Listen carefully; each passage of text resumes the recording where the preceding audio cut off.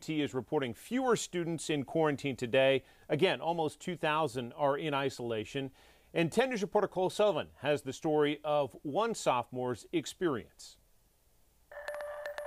I woke up and I couldn't taste my morning coffee, and then soon after, a lot of the other symptoms came on, and by Wednesday, I was completely in it. And for Trent Dickerson, completely in it meant completely out of his apartment at UT's Laurel Hall. At that point, I was not looking forward to a move, but that's what had to happen. A day after testing positive, UT told him to go to this Holiday Inn on Paper Mill. What did you grab to take with you?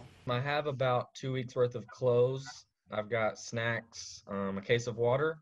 For nearly a week, these four walls have been the Morristown East grads' entire world. I've got my 2 beds here, and then I've got a TV on this wall. He only leaves to pick up UT-delivered meals twice a day. Without taste or smell, I can't really give you a good critique of the food. He's feeling back up to about 80% now, but contact tracers say he must stay in isolation for another week.